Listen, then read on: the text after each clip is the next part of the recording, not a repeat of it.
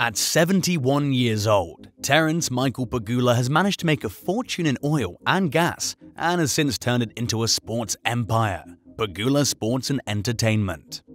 This empire includes the National Football League's Buffalo Bills and the NHL's Buffalo Sabres, which he controls together with his wife Kim Pegula. He gained his wealth through investing in fracking and owns businesses in professional sports, real estate, entertainment, and natural gas development. Moreover, he's a multi-billionaire American businessman and petroleum engineer worth $6.7 billion. But where did he start? How did he amass such a fortune? Terry Pegula was born in Carbondale, Pennsylvania on March 27, 1951. His father worked in truck driving and coal mining. He attended his high school studies at Scranton Preparatory School. From there, he attended college at Pennsylvania State University, where he earned a Bachelor of Science degree in Petroleum and Natural Gas Engineering in 1973. After graduating from Pennsylvania State University, he got his first job with Getty Oil in Victoria, Texas. He later joined Feldman Oil Co. and moved to Western New York. Terry resides in Boca Raton, Florida, with his second wife Kim Pegula, a Horton College alumna who was up in Fairport, New York. The couple currently has 5 children, 2 of whom are from his previous marriage. And so, after university, how did he build his sports empire? At first, in 1983, he founded East Resources, a U.S. natural gas and oil exploration company, using $7,500 borrowed from friends and family to drill sand wells. Over the course of 27 years, he transformed the business into one of the most successful privately held energy corporations in the United States. In 2009, he started selling off the majority of the company's assets. According to reports from Bloomberg News, press announcements, and an article in the Oil and Gas Financial Journal, Pegula received $5.3 billion before capital gains taxes, and after taking into account company debt that was eliminated in the sales.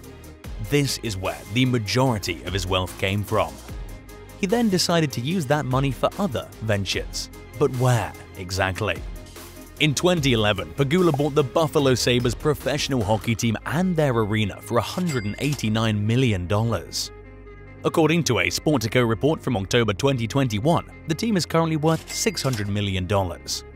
He didn't stop there. In 2014, he bought Buffalo Bills for $1.4 billion. He is the only owner of the team, and there are no obligations to the company.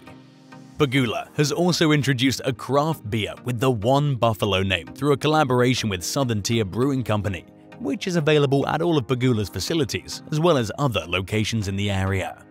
Along with luxury cupcakes created by Pegula's wife, who's a well-known dessert enthusiast, the One Buffalo brand has also been expanded to a flavor of Perry's ice cream. And guess what? Pegula is also the operator of KeyBank Center and Blue Cross Arena. In 2017, Pegula purchased 79 Perry Street close to KeyBank Center and collaborated with Labatt USA to redevelop the structure into a mixed-use complex that houses Labatt's US headquarters, Pegula Sports and Entertainment's headquarters, a restaurant called The Draft Room, a small test brewery called the Labatt Brewhouse, and residential space. Surprisingly, a portion of the indie country music label Black River Entertainment is also owned by Pegula.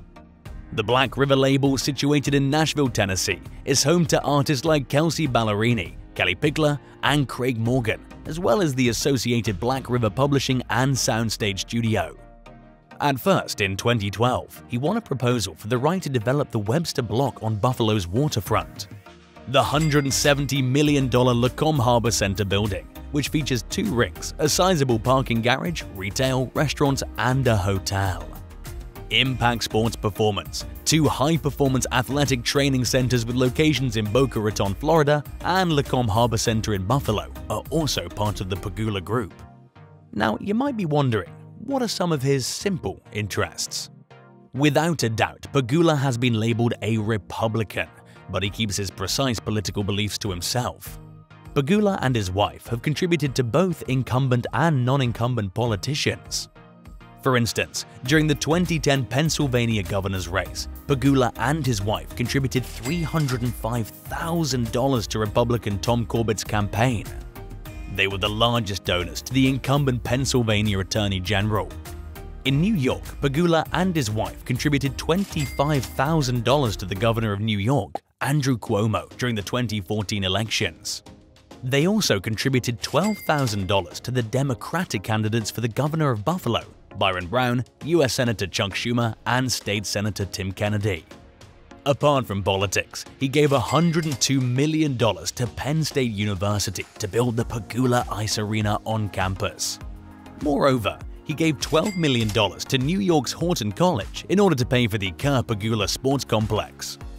When it comes to spending, don't be surprised he owns a super yacht. But how unique is it? The billionaire, together with his wife and family, spends most of his vacations on his super yacht. This is the hack vault that has been given the codename Project YN251. She currently goes by the name Top 5 2. On the other hand, it's believed that Terry Pegula does not own a jet since he uses NetJets for transport. With his wife, he lives in a square-foot house which includes a 10-car air-conditioned garage with room for 2 stretch limos and its heated outdoor pool, which holds 40,000 gallons and features waterfalls, spas, and rocks that resemble granite. The home's 8 bedrooms and 9 bathrooms also include an upper groom's quarters and a stable with 35-foot ceilings and 8 stalls. The home has several sporting amenities, including 2 tennis courts, a basketball court, and a sizable pool. He seems to enjoy the lavish life and conquering the entertainment and sports industry. But the question is, will he succeed?